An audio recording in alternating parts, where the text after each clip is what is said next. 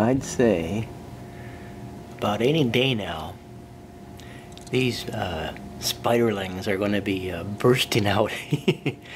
And the eggs are getting, from the yellow color, they're getting more of a gray, dark black coloring, which means that it's getting really close now for babies to come.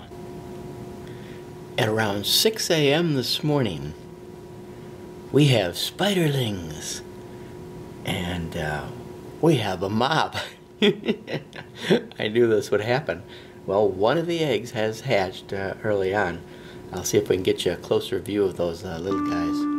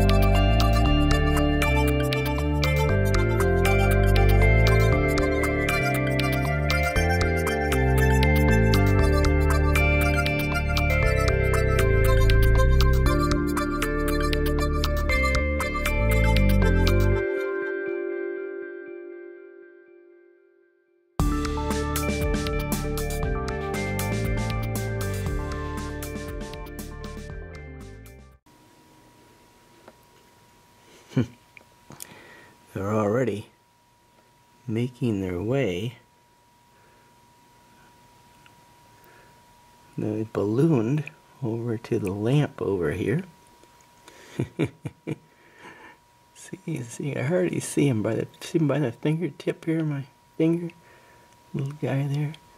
And they made a web all the way over to my lamp already. Well, I better get them rounded up. My wife will shoot me.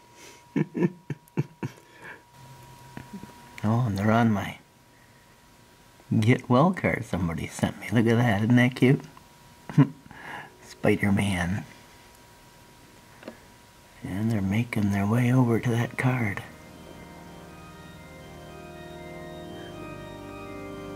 Well, knew this day was coming, and here it is. And we got 2 more egg sacs yet to watch hatch. Maybe we'll catch those in the actual act.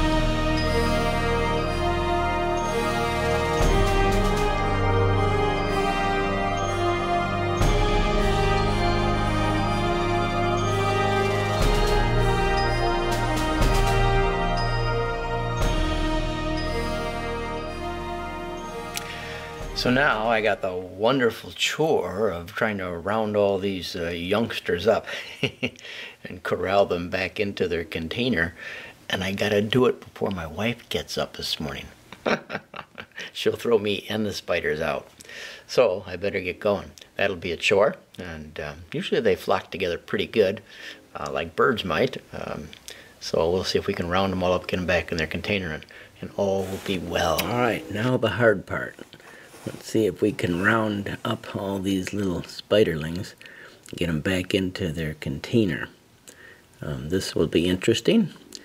Hopefully we can keep the ball bundled together and not run all over my house. I've created kind of a hinge over here on the container so that when I open up one side, I put some Scotch tape over here so I can open up the top of this, and the back side will be like a hinge, so I can hopefully get them as many in here as possible. So well, that's my attempted plan. We'll see how this works. This is going to be an interesting fiasco. I'm going to first attempt to open the container. And I gotta be careful because right down in the container I got a bunch of them around the egg sac right now. So we'll do this. We'll open up. This is gently. You can see these guys are already feeling the movement and making a rush. Alright, lid open.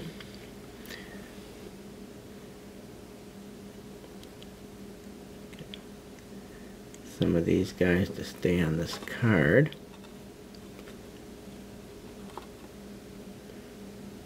Alright. Alright, here goes the biggie. So far so good.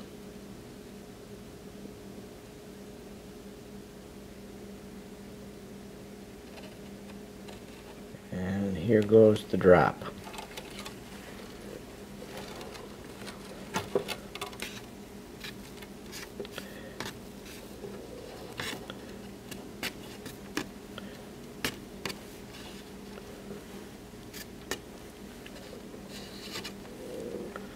Hey, not too shabby.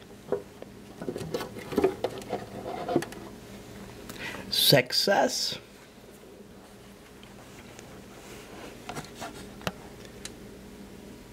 Just a couple left on the card. And most babies are home sweet home where they belong. You can see they're nice and relaxed, resting, enjoying the company of their siblings.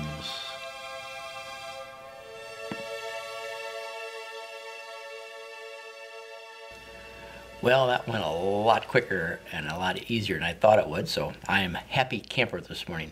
I got some little ones right on the lens. I know you can't see them, but I can see them.